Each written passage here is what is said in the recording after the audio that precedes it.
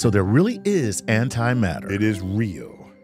Okay. It is real. And what is it against? Why is it against matter so much? Yeah, antimatter, once we came to understand the behavior of particles, then there are fields in which they operate and they move, there are forces.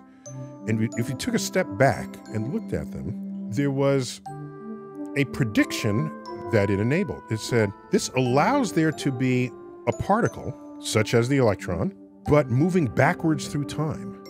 And then you say, well, that's weird. That is weird. What does that mean? And so it took some smart heads to come to it and say, well, maybe it's not an ordinary particle moving backwards in time. It is an extraordinary particle moving forwards in time. Thus was born the concept of antimatter. So antimatter would be a particle where the quantum properties are the opposite of what they are for matter.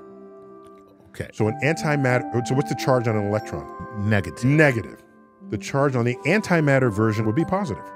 So rather than calling it an anti-electron, which you can, you're allowed to. Right. You're allowed to. That we makes came up sense. with a word for it. What? Positron. A positron. That's where you get positron. Keeping it positive. Keeping it positive. So what we learned is that if you take an antimatter and matter particle and you bring them together, they annihilate. So, What? I'm weirded out by that because isn't there like conservation of energy? Yes. Okay. Well, no. Conservation of mass Mass energy. energy. Right. Yeah.